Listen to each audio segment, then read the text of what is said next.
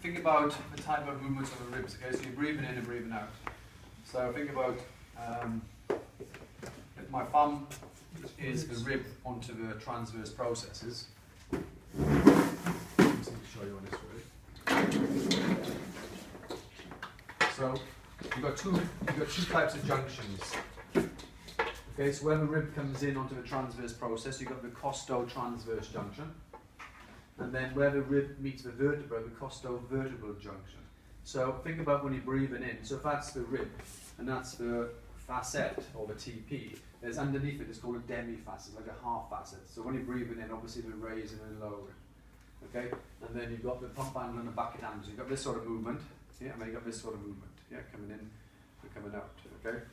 So sometimes when people say to you, when I cough or sneeze or deep breathe, there's something between my shoulder blades, just on there, and I go, you know what I mean, when I can feel it breathing, yeah, and you almost like lean against like a chair and think, oh God, it's quite sore there. It might well be that it's a rib that's slightly displaced there, or sublux.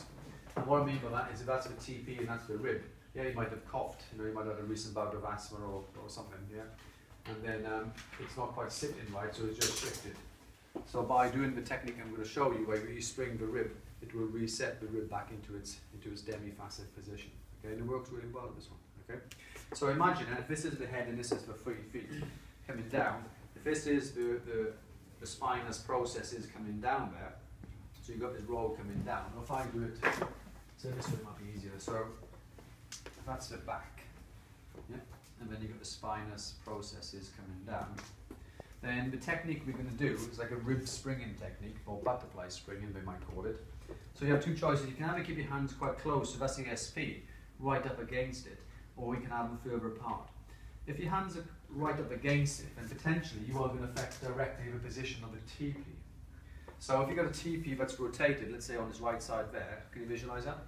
Yeah, so that TP, so the SP is going that way. Yeah, like so. So the TP is lifted, can you visualize that? So the TP, so it's rotated to the right. So when you palpate, you think, oh, is that on that side there? Yeah, so you could use a technique. You can get your patient to breathe in and breathe out.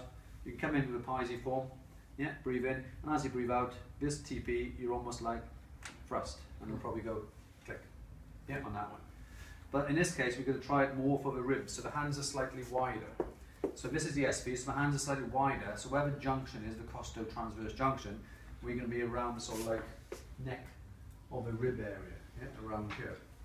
So this time, the patient, because it's only done on the out breath, so we breathe in, and as you breathe out, you push, and as you breathe out, you push in, and you rotate in, as you rotate in, you lock in, as you lock in, you are going to then thrust in the lock.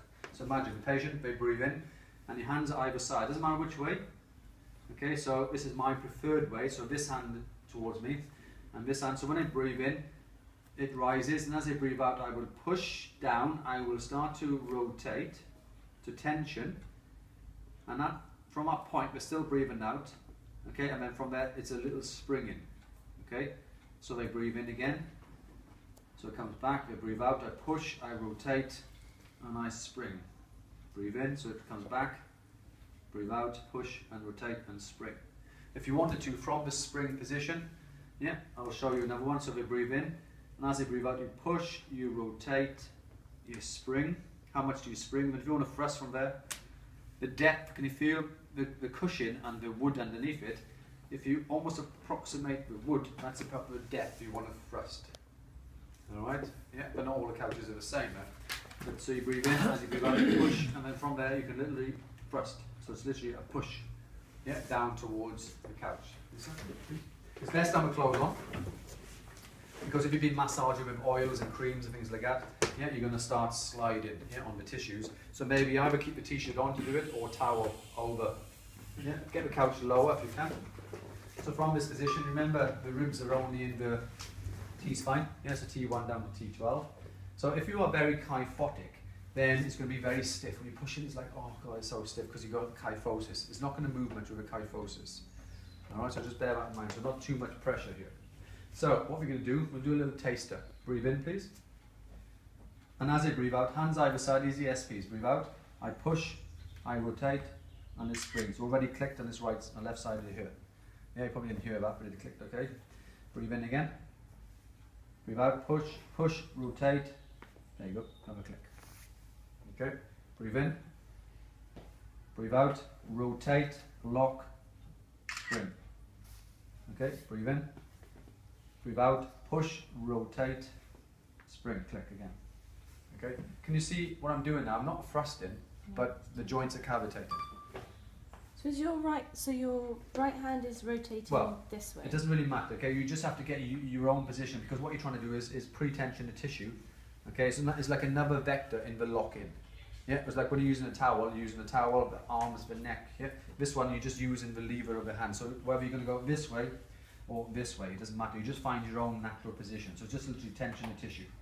Yeah, that's what you do. Watch again. So now we do the thrust. Breathe in, breathe out, push, rotate, thrust. Okay, but because they're already clicked, they're probably not going to get a release now. Breathe in, breathe out, rotate, lock, thrust.